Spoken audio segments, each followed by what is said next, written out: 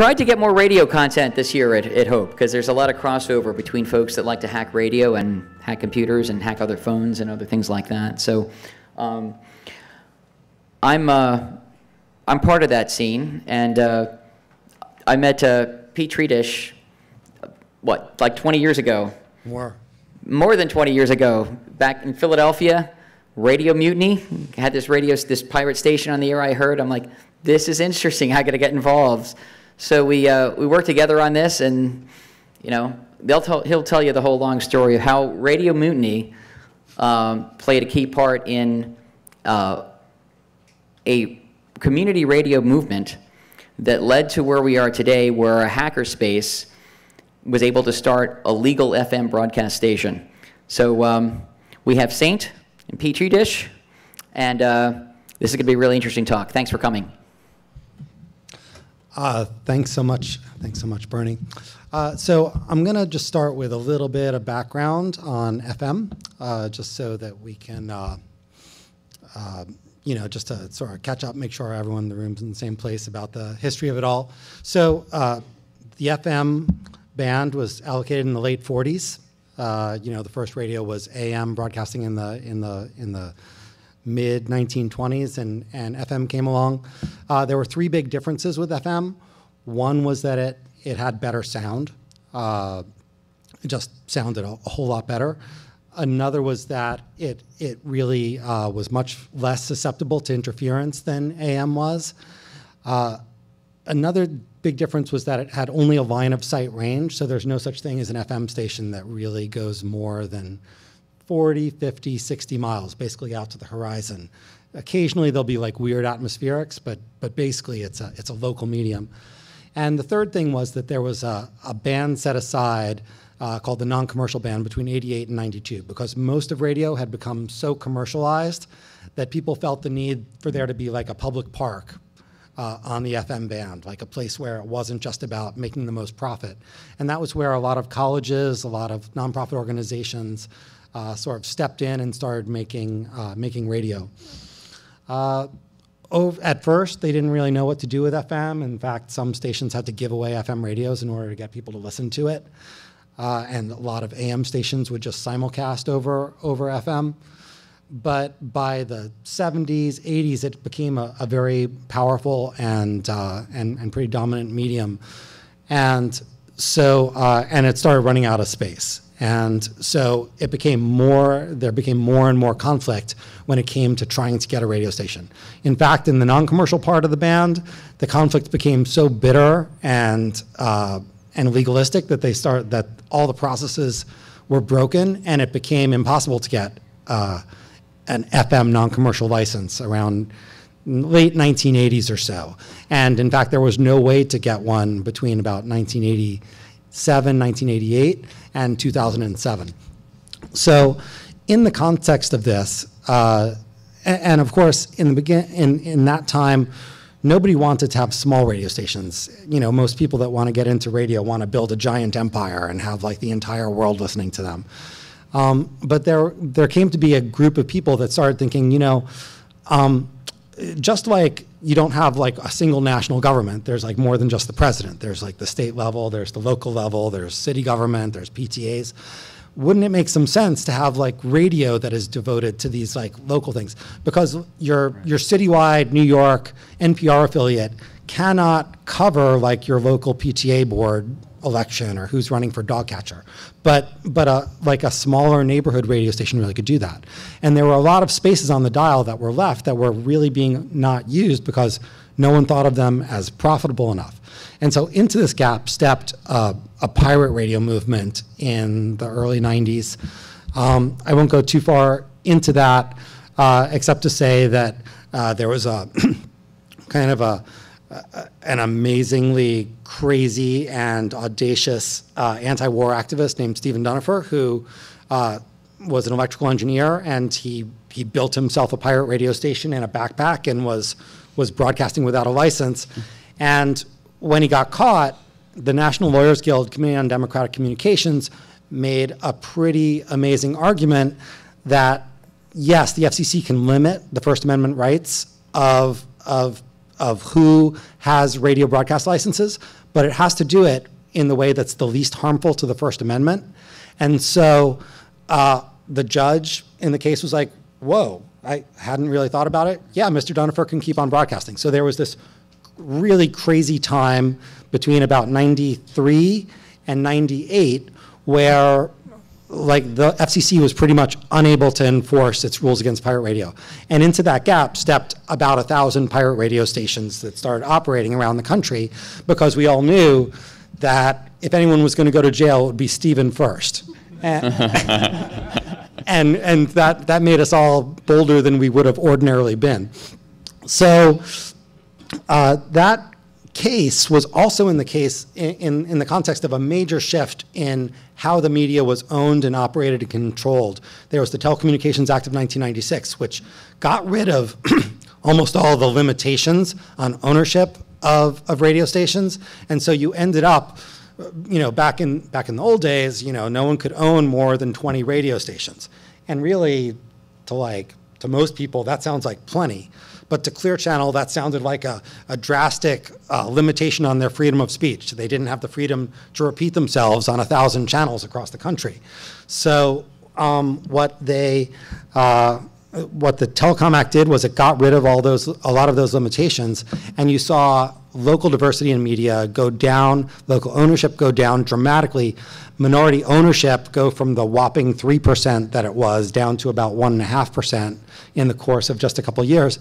And that really sort of turned some heads at the FCC, and they started looking at the pirates not only as a pretty severe legal problem for them, but also in some ways as part of the solution. And they started saying, gosh, well, maybe we actually should license some of these small frequencies that we otherwise thought were kind of garbage frequencies that no one else would want in the first place. And so around that time was when my station was busted, the station that Bernie and I worked on. And at that point, a group of us started a group called Prometheus Radio Project, which we were kind of dealt a weird hand. A lot of us probably would have preferred to stay pirates forever.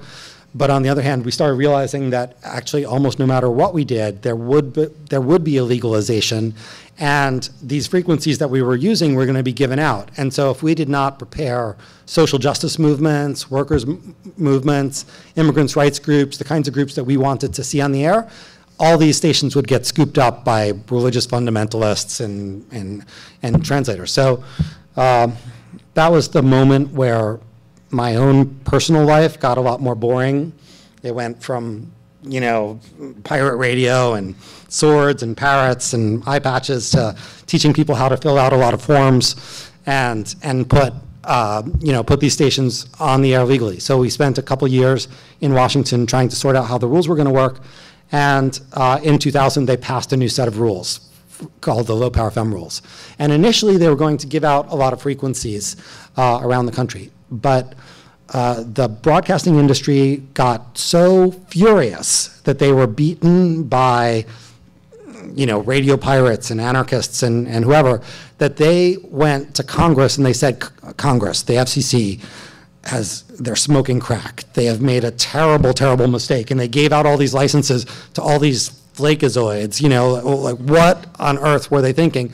So within about 6 months of us winning and the FCC starting to give out these licenses, Congress passed a bill as part of an appropriations rider, a sneaky, 11th hour thing, where they took away all of the radio stations that would be given out in urban areas in the United States. And so although Low Power FM went forward, there were no channels that were allowed in the top 50 urban markets.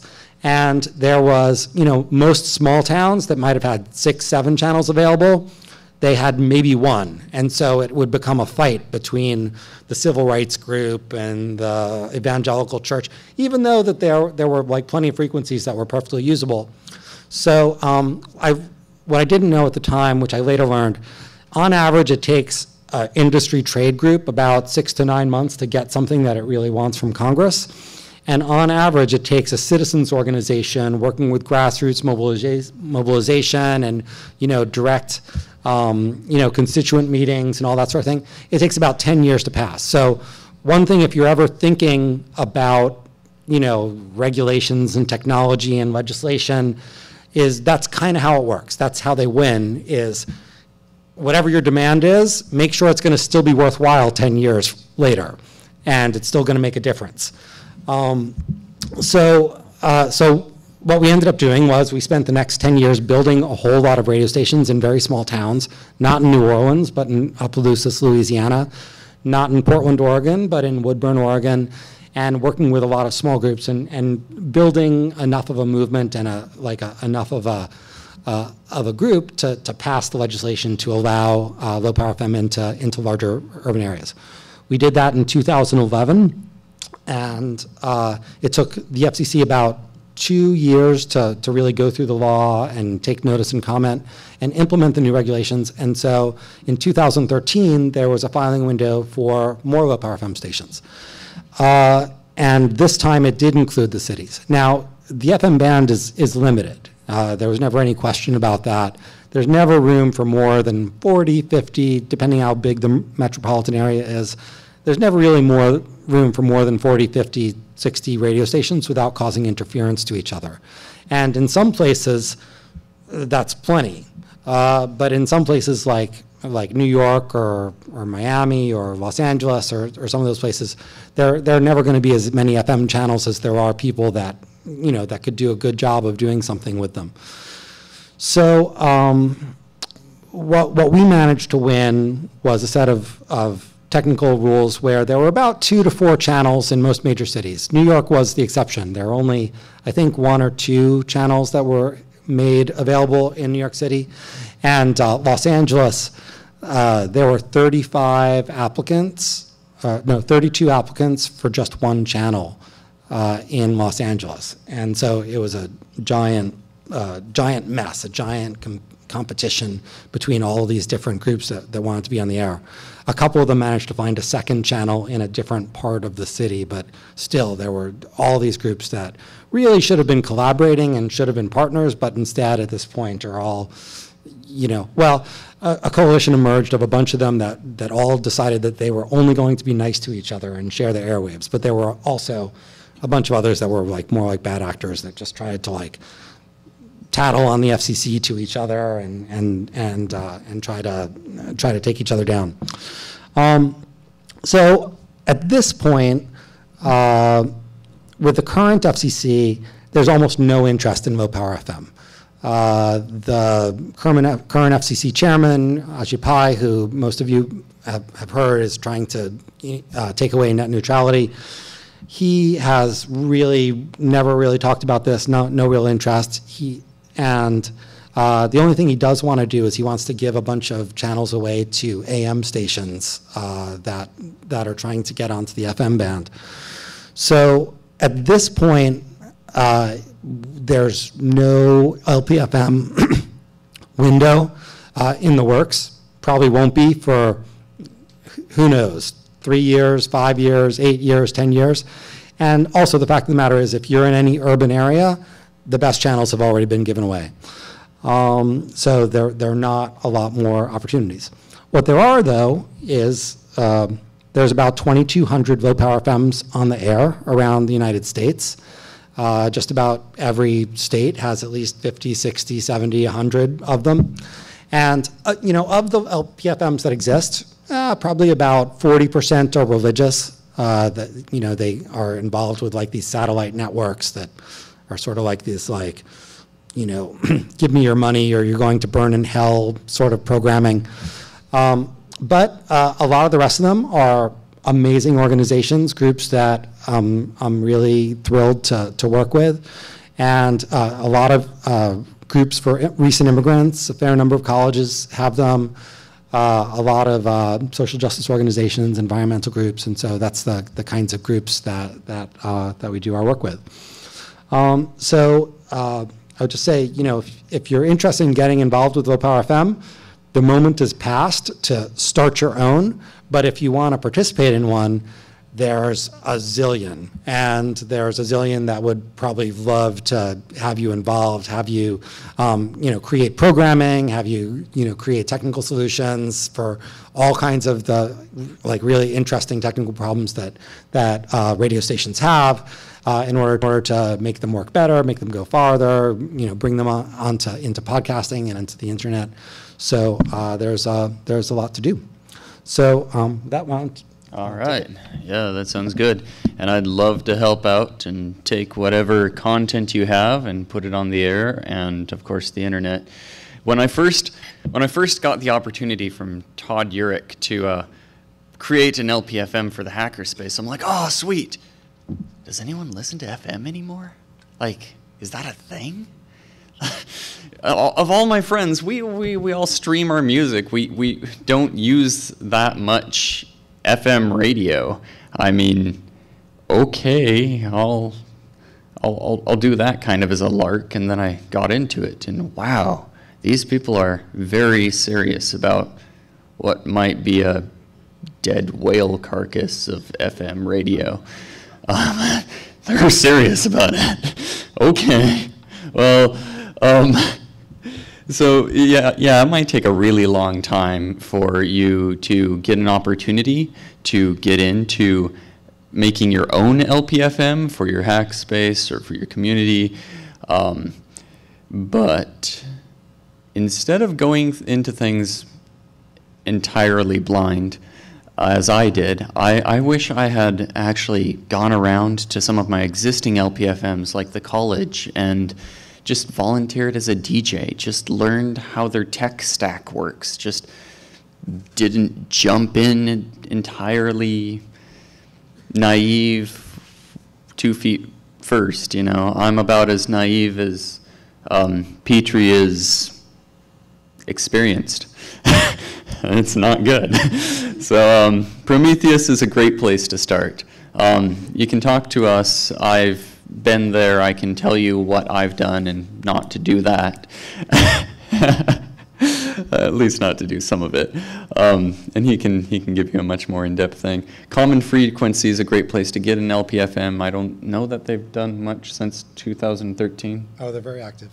Oh, they are? Okay, Yeah. all right. I'm completely mistaken, but they will help you get an LPFM when that window opens again. You can see your local LPFMs at this link, and Petrie's site is I Am a Radio, HTTP I Am a Radio. So you can check that out. All right.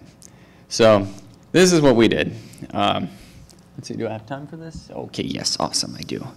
Let's blunder forth.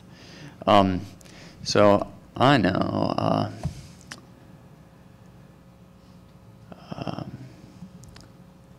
Let's just go to this one. I actually used to have this up in a tab, and then I let my thing die. So, because I'm smart like that. So heck, if I can do it, you can. I mean, yeah, for sure. Right? Okay. So here's kind of the project log of how we went through, and I'm just going to spend maybe not even 5 minutes on this, but this is the trials and tribulations of starting up an FM radio station relatively uninformed. Okay, entirely uninformed. So my moniker is Saint, but I used to be nearly militant atheist. Now I'm not particularly religious one way or the other. So no worries. I don't have a problem with religion really, as long as it's. Anyways, I'm getting off track. So okay, we got a 107.9 approved by the FCC in October 1st of 2013. It took us until February of this year to get it up, and we did that through extensions. It was difficult. We were going to put it on the U.S. Bank. We weren't allowed to. Oh, bugger. Let's see. Yeah, screw it. We'll do it live. All right. All right. Let me just jump back here and represent. What is going on with you, you confused little machine? Hey, you want me to take it for a minute while you get sure, that? please. No. You keep the computer, All right. because I'm hopeless with that. All right, I yeah. could just talk for a minute while you do that. I think, one real interesting thing is, in terms of the dying whale carcass of FM, I am completely blown away that people are still listening to FM at this time. We were just taking a look at some of the statistics around it, and while the people that I know are overwhelmingly not listening to FM at this point, my housemates or a lot of people that I work with, the latest numbers that we found, 93% of Americans listen to FM every week. And in terms of the time spent with audio, 54% of Americans, 54% of the time that people spend with audio is with AM and FM radio, as opposed to about 16% of people's time they spend with their own tapes and records and CDs and MP3s and that sort of thing. Right. About 15% listen to streaming, some form of live streaming, either on YouTube or on Pandora. And about 2% of time spent listening is spent with podcasts. So why on earth are people still listening to FM when there are all these, technical possibilities that are, in lots of ways way superior to FM in terms of like some of their capabilities? And I'll leave the answer to that because you got yours working. All right. Yeah, sorry about that. I was just going to go through the Hackaday IO logs and show you. I figured that'd be the easiest and quickest. That was a mistake. So essentially, I'll sum it up in 30 seconds. We moved 4 times, were evicted once. It was exciting. We had to it was actually relatively easy to get the federal paperwork done, but the city paperwork was extraordinarily difficult. We had fun, and we eventually ended up using our friends to take care of the hackerspace when we got kicked out for a full year until we could buy our own place. And then we rented a tower instead of put the tower on our building because we're downtown, but that also means down in a gully in town, and that's not a great spot for a transmitter. So we bought an $8,000 transmitter.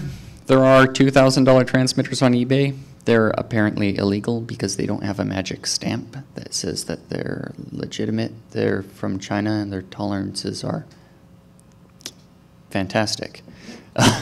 But we can't use them. They need a magic stamp. We got a fairly nice EAS, emergency alert system, an NDEC, I should say, an NDEC too. And we sprung for a decent cable. But we stuck with it, and we then started in the technical areas of creating the radio room. Now, we're all absolutely brilliant people, and we're always entirely on task, ahead of time, and under budget. So we created the super advanced radio control and storage mix room, also known as Sarcasm. This is me in my radio room with my 2-month-old daughter at the time, and I'm using Mix, which is all I know. It's for mixing DJ or mixing parties, and I'm playing that out over the airwave. It's really smooth and it's really fantastic, but it has limited scheduling ability, which is what you really want. But I'm so happy and naive, just like now. This reminds me of now. All right, so here's a glimpse of our master schedule. I just thought you might be vaguely interested in seeing kind of the content we put up. We got permission from Stank Dog to broadcast Hacker Public Radio, which is filled with swear words and awesome. So after hours or heavily edited. We have Nerd News, which is kind of fun. Tech Talk, I think, is actually copyrighted, so I can't do that. I can't do Tech Talk. I think it's copyrighted. So We're probably going to do TikTok Tech Talks. Maybe that's more different. Maybe that's different enough, and they'll just be faster versions of Tech Talks that are just more information dense. We play a lot of EDM and classical because that's just, obviously goes hand in hand. And we found our lawyer who supposedly had the complaint to kick us out. He didn't. He has been creating laws online, so he's been translating the laws. It takes into account with the new age of computers, how the law ties into computers.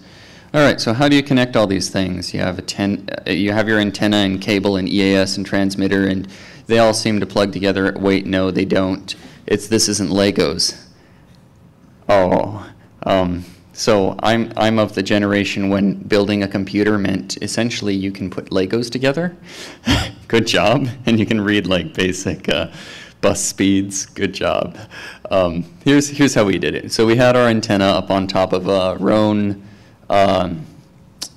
25G guide tower, and it just had some fancy Heliax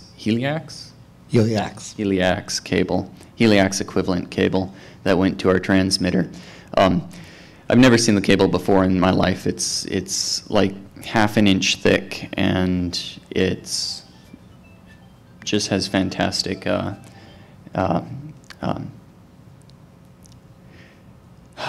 sigh. Moving on to the end deck. The end deck is going to give out those messages you get on the FM radio telling you that you're about to be crushed by a tornado or something, right? So it gives you those emergency broadcast systems. It hooks to the internet, and it hooks to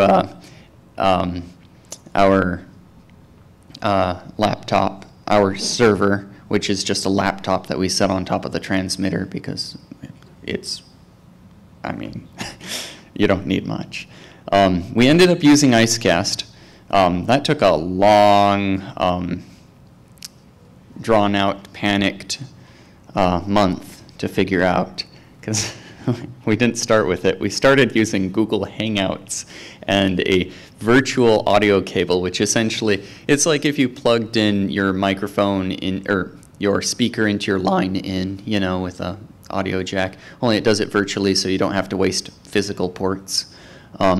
So then anything we played out ended up being recorded and sent through Google Hangouts to our server. Problem with that, Google Hangouts isn't meant to run 24/7. So just in case you're wondering, we tried the same thing with Skype. It would work out, but it'd drop out periodically in the middle of the night, and we'd have dead air. So we eventually switched to Butt, which is the client to send to IceCast. And the advantage about IceCast is it's really easy to create a internet radio station with IceCast. So the fact that we haven't done it is only due to our brilliance and our ability to stay on time and under budget. So, and then we switched to Radio DJ instead of Mix. Mix is really awesome, but it can't schedule very well, to my knowledge. And of course, we SSH into our system. Yeah, that's. I'm going to go over this really quick because it doesn't really matter too much. I'm just going to go over some screenshots of how I had to file. You'll notice that I had to file a couple amendments here. And this is just an example of Section 1 on the Form 319 permission. I'm just going through these so you can look at them on a YouTube later and have them for reference. I'll just mention that the guy that designed the FCC's website, yeah. I saw him talk recently, and he was like, I designed an awesome website for the FCC in 1998, and it's still the same one. Yeah, you might look, do I have the URL? It's like ws.exe. Yeah, there we go. So there's the URL, just winning. So But you know, it is a very functional website, and it's still running fine today. So kudos to him, I guess. I mean, yeah, that's pretty impressive. I haven't done that. I don't know anyone else who has either. So the forums are kind of long. Get help. Get lots of help. There's lots of people to help you. I mean, figuring out a 26-page application can be kind of tricky, especially when they use jargon that they make up on the spot. And that is apparently it. Do I not have a questions? I thought I had a questions. Yeah, no, here. No, that's it. I must have, oh, the laptop died, right. Okay, well, that is it for the presentation. I have one glorious little thing to leave you with. This is an example of some of our content. We're trying to satirize bullying, so. This false advertising segment brought to you by Satire. Noun. The use of humor, irony, exaggeration, or ridicule to expose and criticize people's stupidity or vices. Used with permission, the Oxford Dictionary. Not Oxford. Locker Lube. Are you listening to this station as the only sound wafting through empty hallways of a forsaken high school? Or are you still trapped in your locker as your fellow academic peers enjoy advanced biology? Then you need Locker Lube! Apply a thin coat of Locker Lube to the inside of your steel or plastic locker every Sunday night and a liberal amount to your arms each school morning. Remember, being bullied is your fault! So, yeah, just, common, wholesome family entertainment. Yeah, questions? All right. Hey, the mic is on, cool. Back on the actual piracy side of things, it's so nice that all this is legal now, but a couple of years ago there was a government shutdown because there was some bickering about budgets. And I happened to be looking for some information about like radio licensing at that time. I went to the FCC website, and in place of the normal FCC website, there was just this letter from the director of the FCC to all the employees basically saying, don't come to work, we can't pay you, you're not allowed to work. Mm-hmm. During those couple of days of a government shutdown, is it free-for-all piracy again? Well, I mean, it's a funny thing. I mean, having done radio piracy and having done low power FM, having worked with a lot of radio stations, I mean, there is an amazing free for all of piracy in a couple cities right now. I mean, in New York, we just saw David Gorin's great presentation yesterday. There's close to 100 pirates around New York right now that you could listen to. A lot of them from immigrant communities, a lot of them in different languages. And, truthfully, low power FM is no solution for them and what they're trying to do. There were never going to be enough frequencies for all that to be going on. And, what it comes down to with piracy is a question of like, the FCC does not have the resources to go around chasing down pirates. They don't have listening posts 24/7 on every frequency all across the country. So they rely on complaints. And so really, with a lot of pirates, if no one ever complains, they will never get caught because that's just sort of how it works. There are certain, even if people do complain, there's the limited resources to actually go and catch them all. For me personally, the reason that I moved, first of all, I saw the way that it was going to go, and that like a lot of the best frequencies, the most truly viable ones, were going to be taken up and start being used by legitimate low power FM radio stations. And I thought that, and I also had a lot of experience while running the pirate station of people that I really wanted to be on the air, people that I thought had like really important things to say, really interesting voices.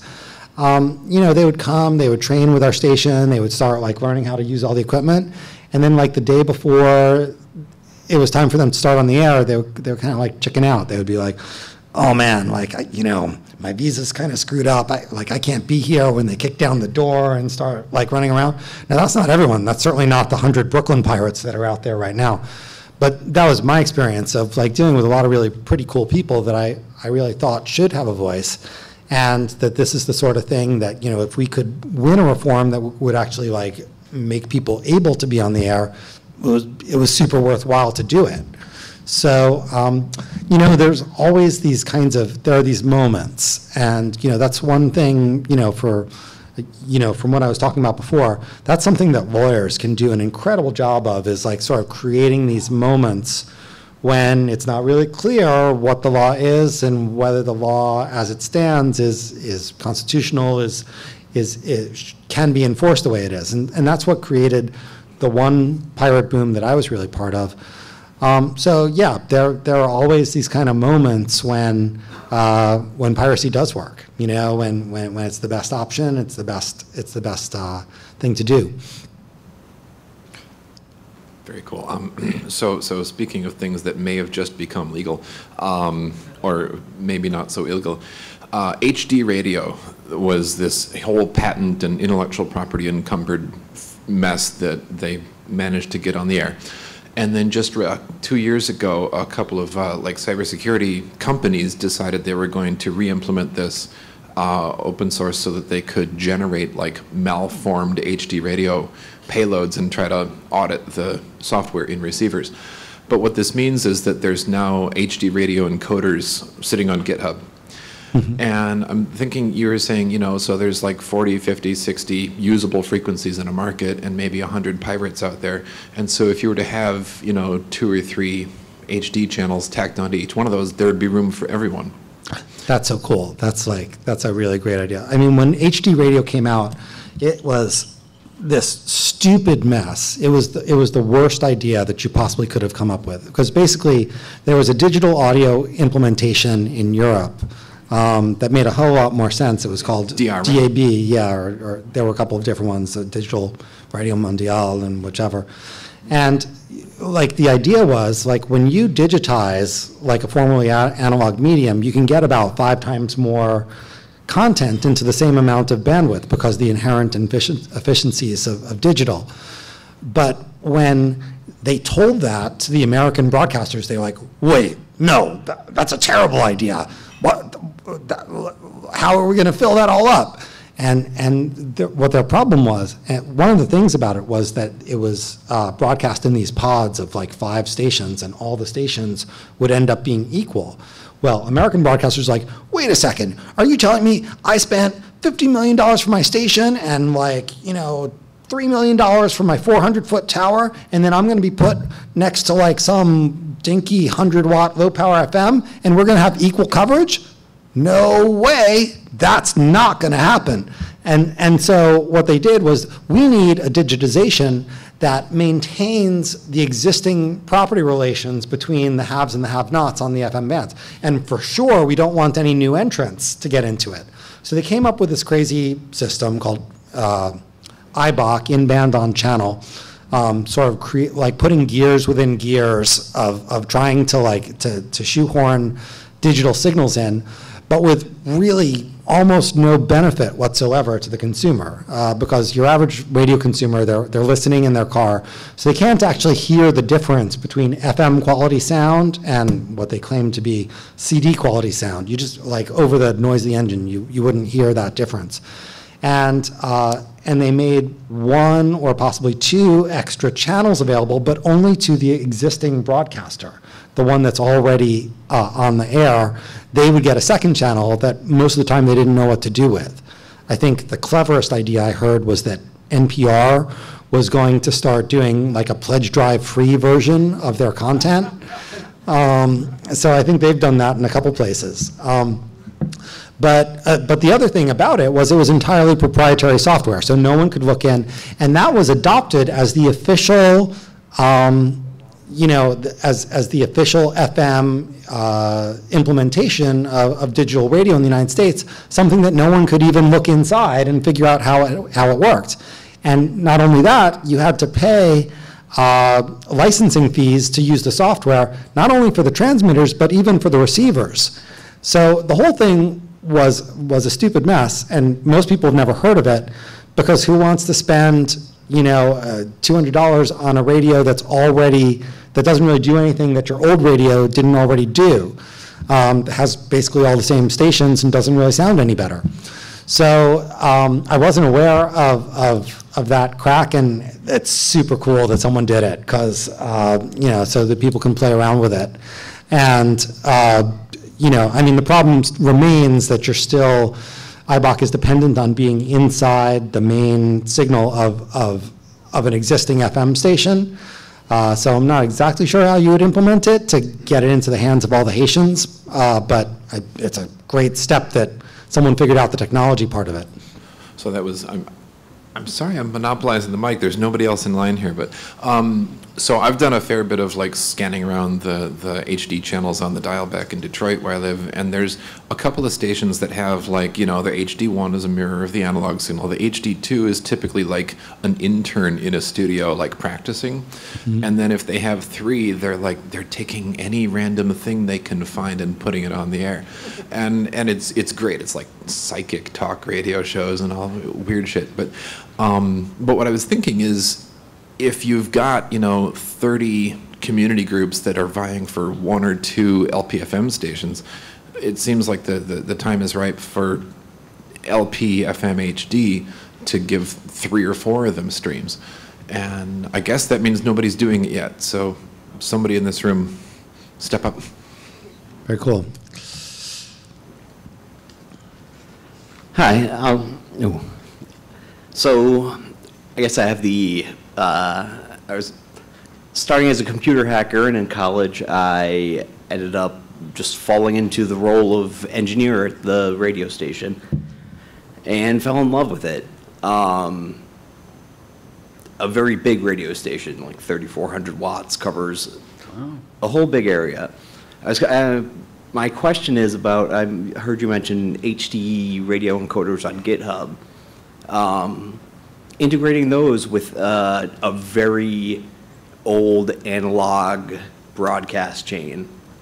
Has anyone done this? Like, are there restrictions on, are there technical restrictions on, because when we looked into HD radio, and yes, what a mess. But there was very cost prohibitive too for a shoestring budget college station. Right. So I'm just wondering if the station could, the college station would love to use those AB channels and fill them up. There's more than enough demand from students and community members to run their own shows. So it would just be amazing if there was a more affordable way to, get them into the 21st century. Yeah, well, that's really cool. I only know of one low power FM station that's actually done HD, and unfortunately, with LPFM, you're only starting with 100 watts, and so what HD does is it puts either 1%, or it's coming soon, I guess it's 10%. So you're allowed to do a 10% or 10 watt signal, which doesn't get you much, with LPFMs. But to the extent that there are cool stations, like existing stations that are looking for stuff to do with their content, I think it's a great idea to use something like the GitHub version. The HD company, Ubiquity, they'll charge you a lot of money for it, and so I've generally thought of it as really not worth the trouble. Also, there's a problem of receiver penetration. One of the reasons, I alluded to this before, why is it that people are still listening to FM when they have so many choices? With internet radio, you can listen to something from any range, anywhere around the world. With podcasting, you can listen to your favorite program at any time, so you're not limited. So, there are all these great innovations, but still 53% of listening time is spent with FM. And I do think there's a couple reasons for it. Some of them good reasons, some of them bad reasons, but one big one is that a lot of the FM listening is shifting into people's car. People are spending more and more time in their commutes, and so they're spending a lot of time in their cars. And a lot of people, like me, have old cars. If you have a newer car, it's more connected with, Bluetooth and can connect up to your phone and all kinds of things. But because of the recession of 2007, a lot of people haven't bought new cars. And so, I do think it's It's not going to be forever that FM is retaining this level of relevance, but it just keeps on going. The longer we have an economy where like the super rich are making all the money and the rest of us are just making little bits and pieces, I think it's going to continue to be surprisingly pervasive. Another thing is in terms of user interface, when you compare something like streaming or podcasting or whatever to FM, I mean, FM was kind of genius. I mean, there are two dials. You know, there's volume and there's channel, and that's it. And like everybody, there's like no learning curve to it.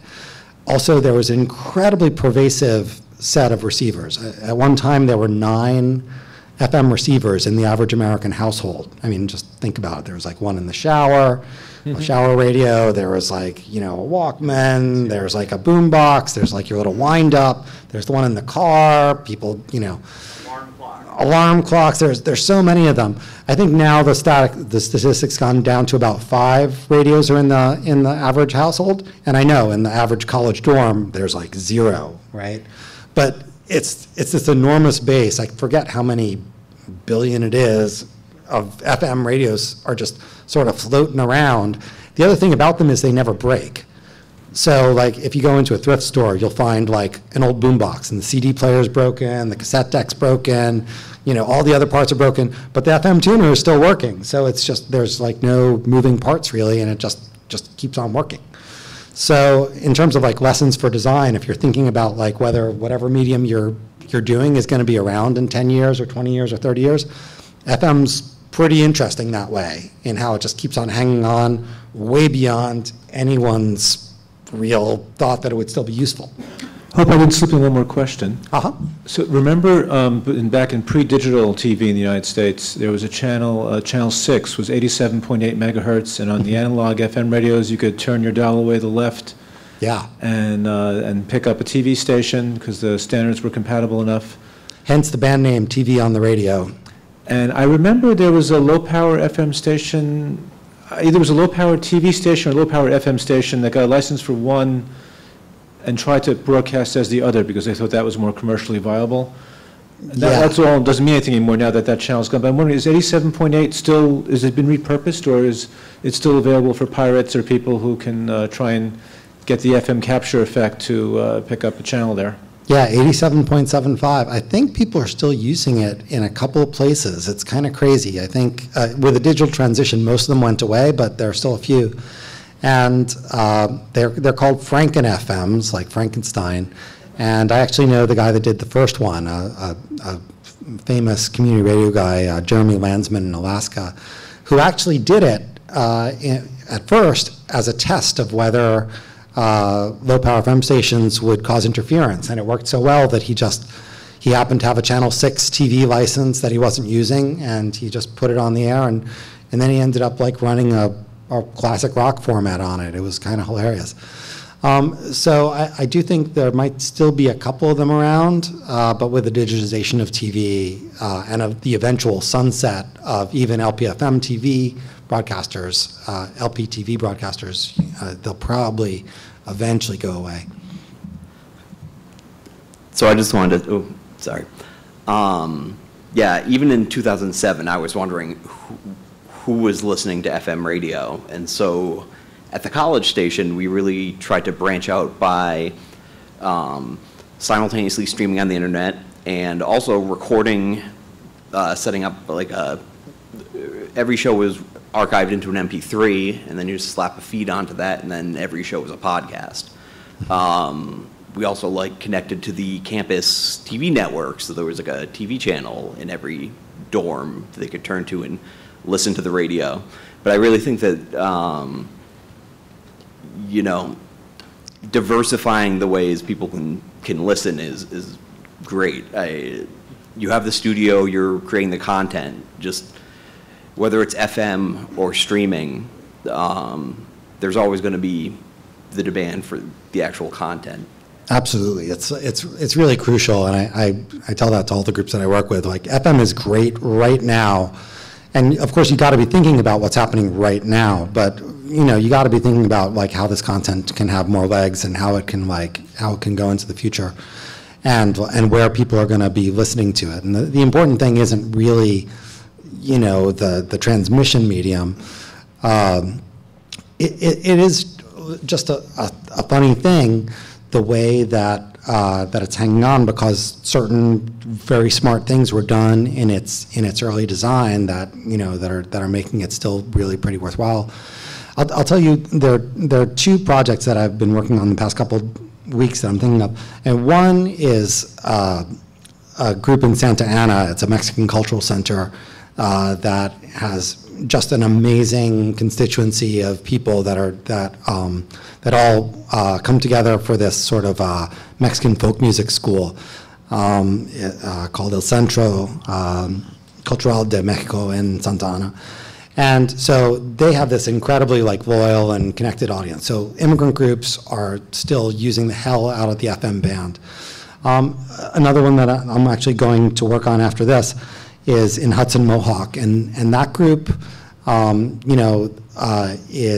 an offshoot of the old Independent Media Center, and it's called the Sanctuary for Independent Media. It's a media arts center that's hosted in a formerly abandoned church in Troy, New York, and they do this incredible work. They've kind of gone away from the old community radio model of having a different hour, like the Persian hour and the Latino hour and whatever. Instead, they have some music the rest of the day, but they focus a lot of effort into every night at 6 o'clock. They have an hour of locally produced news and public affairs and content. And so they have a team of about 40 people that all they work on is making that drive time radio incredibly, incredibly good. And going head to head with the local public radio and the news affiliates. And if you listen to it, the level of participation and the level of news gathering they're doing, I'm just incredibly impressed with what they're doing. And what they're doing is, they put in all these different mediums, but they're making use of that still incredibly powerful drive time FM listenership to really do something pretty incredible. We're at time. Thanks, everybody. We'll be around for a little bit after. Actually, stay tuned for the next session, which sounds really awesome, about recording broadcasts using software-defined radio. So thanks a lot for coming, and any questions, just come on up.